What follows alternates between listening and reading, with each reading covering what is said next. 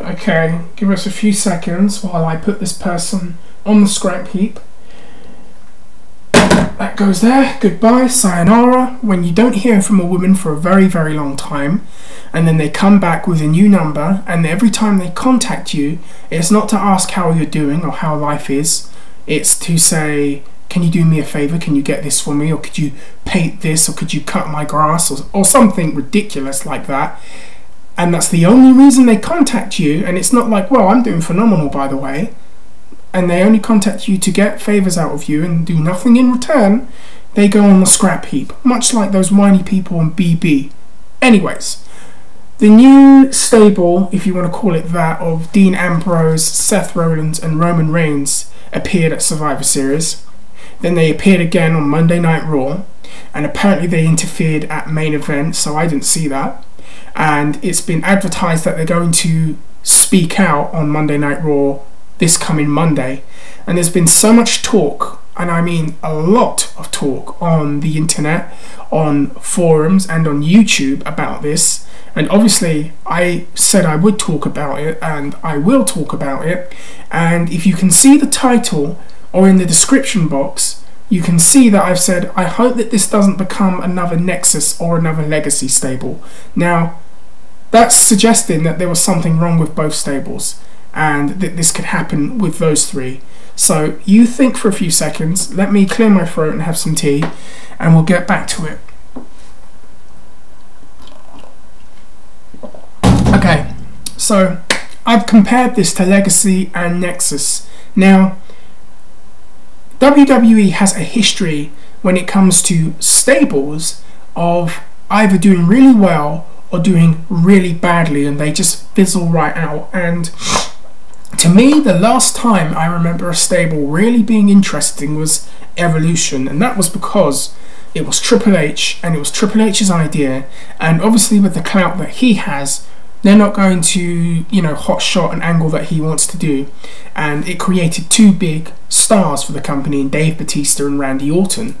Now, after that, we had stables like La Familia, which never really worked out. We had a stable in the Legacy, which people had high hopes for, and everyone thought Ted DiBiase was going to be the main star of the group eventually and break through, and it never happened, and now he's in obscurity and no one really sees much of him. And then we had stables like the Straight Edge Society, which never really worked out. And then we had a stable like Nexus. And of all the stables of the modern era, that's the one I'm going to compare it to the most. Because, like Nexus, they started off very hot. They've kind of come out of nowhere. It's new people, and they're attacking more established people within the company.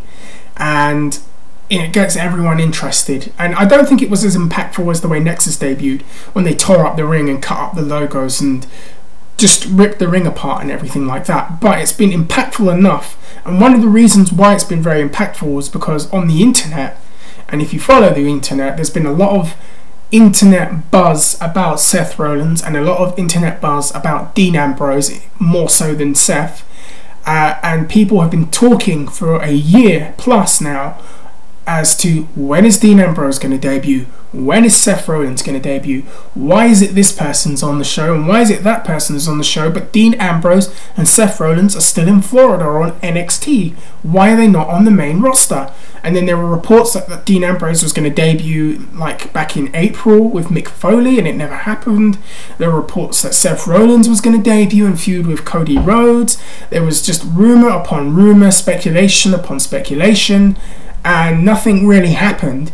And people have come on and said, come on, think of an idea and get them on there. And all the time the word from the company is that they have plans to bring Dean Ambrose up, and when they bring him up, they're going to have a big idea that presents him as a star right away. And everyone's been wondering what that big idea would be. I personally thought he was going to debut and attack The Undertaker at WrestleMania. I thought that would have been an excellent way to debut him. But they've done another one, and they've brought him in with two other people as part of a group that apparently will be called The Shield, if you believe what you read on the internet. So, let's hope that they don't treat them like another Nexus, because it looks like they might go in that direction pretty quickly. And what I mean by that is, if you've noticed in their debuts, or in their appearances, sorry, my phone, in their appearances, you would have noticed that they've come out and attacked Ryback and they've put him through tables, and that they've put him through tables. They put him through table on Monday Night Raw, they put him through a table at Survivor Series, and it looks like, you know, with the TLC pay-per-view coming up, Ryback is going to be moved out of the title match and looks like he's going to be moved into maybe a 3-on-1 handicap table match. And if that's the case, it's very obvious that Ryback is likely to win that, and that's going to hurt your new core group of guys that you've just brought in, and that's not a way you want to start them off in their first match. And if that's the case, and that's just purely me speculating, then you could have used Primo Colon and Epico and somebody else to do that, because it's a serious waste of 3 potential superstars for your company. Now, the other thing is, are they going to be a 3-person group, or are they going to be a group that are with CM Punk and Paul Heyman? And to be honest, that's like an internet wrestling fan's dream, right? You got Dean Ambrose, Seth Rollins, CM Punk and Paul Heyman, and Roman Reigns would be like the dark horse of that, and if that's the case, he could benefit. But with those 2, 3, 4, 5 names that I've mentioned, that could really be a very interesting and very, very watchable stable on TV. And if that's the case, that's going to get me very interested. Now, let's hope that they present them as equals, because that's the other problem. That was the problem with Legacy. When Legacy was formed, Cody Rhodes, Ted DiBiase and Manu, for the short time that he was there, or the cup of coffee that he had while he was there, they were not presented as these guys with momentum who were future stars. They were just presented as Randy Orton's lackeys. They would lose matches, they wouldn't really dominate in any specific area that they were in. They were just losing and losing, and it's like, well, how can we have faith in them when they break apart from Randy? We don't. And I believe that's one of the main reasons why Ted DiBiase is in obscurity right now, because of how he was presented. But if that's going to be the case with these guys, then again, it's a waste of an idea. Why not present them as a force, kind of like a modern day version of the 4 Horsemen in a sense? Let Paul Heyman be like the JJ, CM Punk be the Flair, and then the rest of them kind of be the Wyndhams, the Blanchards, and the fucking hell, I can't remember my history, my brain, sorry. This is old age for you. But you get my drift. If they present them as a force, and they're all forces on their own, but together they're almost unstoppable and will bring the company to its knees, then this could be a very, very interesting few months to watch. Now, what's going to happen with them in the long run? Eventually, at some point, we know they're going to split them up. But let's hope that they do enough things with them throughout the years, or throughout the months, where they have enough stock that when they do split and go their individual ways, that they can actually be successful enough and go forward. But me saying that, I also have to remember that it's really up to the company and how far the company want them to go. And let's hope they don't put shackles and handcuffs on them and fiddle about with them, or do their usual thing where they have a new star lose every single week and then go, oh, we're putting the money in the bank in him, he's going to be the champion, it's all fixed. Because it doesn't work like that. I mean, look at Dolph Ziggler right now. That's another video that I've already done. Let's hope that they actually present them strong and they go forward with them and they can have successful careers. I think Roman Reigns will be the dark horse. The reason being is there's a lot of hype and buzz about Rollins and Ambrose, but Roman Reigns is kind of quietly in the group. He's, of the 3, I wouldn't say he's the best of the 3. I wouldn't say he's awful. He's okay, he's a big guy, he can move, he's athletic, but you can tell he could do with a few more years. But it might help him if he's with the other 4 people or 5 people in the group.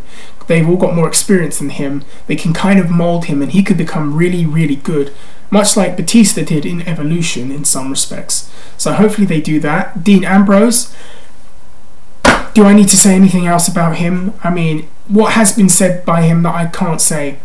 He is a great prospect, a tremendous heel character, very, very believable worker, just pure entertainment. If you've ever seen his stuff in Florida, if you've seen his stuff in Dragon Gate USA, if you've seen his stuff in Evolve, if you've seen his stuff in CZW, the guy is a serious character. He would be a perfect foil for CM Punk.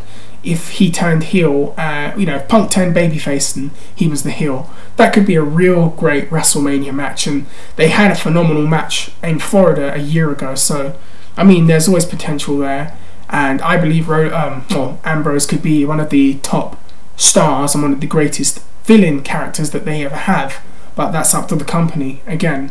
And then Seth Rollins, I'm a huge fan of. Never really talked about him enough on my videos. Loved him when he was Tyler Black in Ring of Honor. I was familiar with him before when he did that, before he debuted with Ring of Honor on the independent scene. Always liked his work. He can be a bit up and down on promos. Sometimes he's really good, and other times he's, you know, a bit, you know, Roderick Strong level. But with the company he's keeping, he has no choice but for his verbal skills to get better, and so long as they don't give him stupid material that no one believes in, then he should be alright. He's like a young CM Punk and Jeff Hardy put together, without Jeff Hardy's lunacy and drug usage, and without CM Punk's anger towards fans in real life. And that could be really, really good, and he'd be a great babyface character to break out. And I'm going to stop right there because my mouth is drying up and I can't think of what else to say, and maybe it's up to you now to write your comments. So write some stuff, tell me how you feel. Do you think this is going to work? What do you see as the future for the group? And oh, by the way, I'm down at Wrestling Forums, by the way, so I'm posting there, so say hello and stop by. Hello to Wrestling Rookie, who I added, or sub to him if you haven't seen him, and MMA, the MMA guy that I will shout out on my next MMA video. Take care, I'm going to get going, and yeah, see you later, bye.